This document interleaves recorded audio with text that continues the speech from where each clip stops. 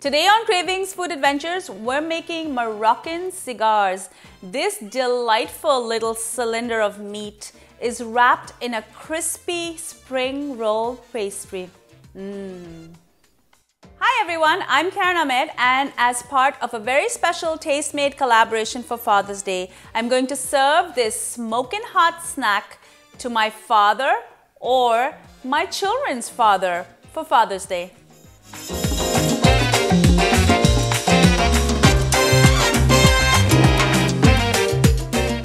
But that's not all. Please do stay tuned till the end of the video where I'm going to have links to all of the delicious recipes made by my YouTube friends from all over the world.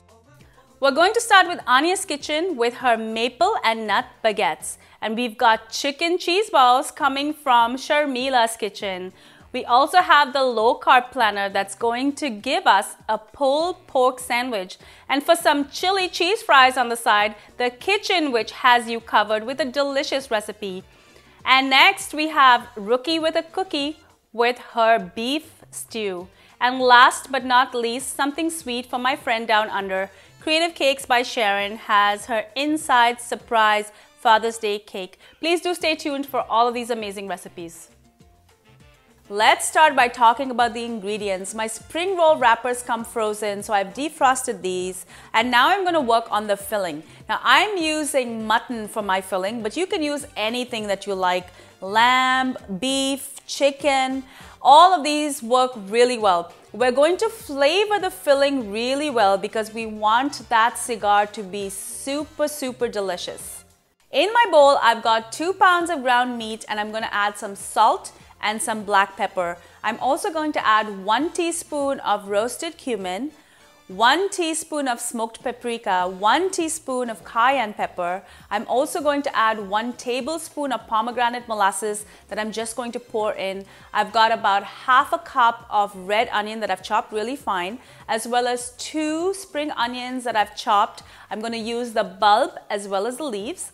I'm going to follow that with half a cup of chopped parsley and a 1/4 cup of chopped mint. I'm also going to add 3 cloves of garlic that I'm going to crush right into the mixture. I'm going to give that a good mix, and then I'm also going to add a whole egg and I'm going to mix it up as well.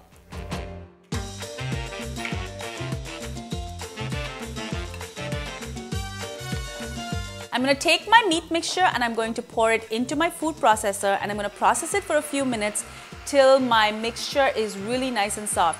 Now with my kebabs or any kind of filling that I make, I always test a little bit by frying it just to taste for salt. You always want to make sure that you have enough salt and spices in your mixture because once you cook it, it's too late.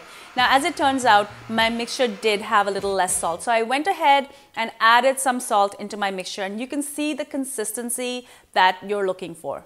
And now I'm ready to smoke this joint, and look what I'm going to do with a regular disposable icing bag. I'm going to snip the end off and I'm going to insert a large icing tip and I'm going to fill it with my meat mixture. This is going to ensure that my cigars have that beautiful cylindrical shape.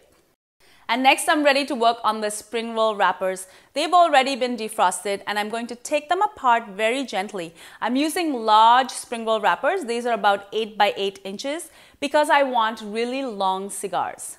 I'm going to lay 1 sheet down on my board and I'm going to brush it with an egg that I've beaten. I'm going to pipe my mixture right on top of my wrapper, leaving a little bit at the top and a little bit on either side. I'm going to fold it in from the top and fold them in on themselves on the inside, and then I'm just going to roll it just like a cigar. Now, you must remember to seal the ends really tightly, otherwise the cigar can open up in the hot oil when we fry it later. I'm going to just keep doing these till I have enough cigars and then we're ready to fry them. My oil is really nice and hot and I got about 20 to 25 cigars out of my 2 pounds of meat. So I'm going to insert them into the hot oil and they will get nice and crispy. Now if you prefer to bake these, you can brush them with olive oil and bake them in your oven. If I'm making a large batch of these and I'm a bit rushed or I'm not sure if I've had enough cooking time, I will fry them and then insert them in the oven later to make sure that the meat is cooked all the way through.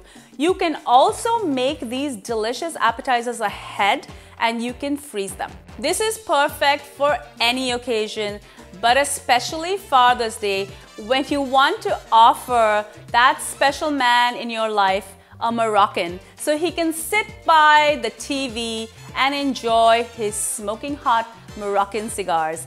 Thank you so much for joining me on Cravings Food Adventures. I want to wish my father a very happy Father's Day, as well as my children's father, my father-in-law, my brother, and all of the other great fathers that I know and love.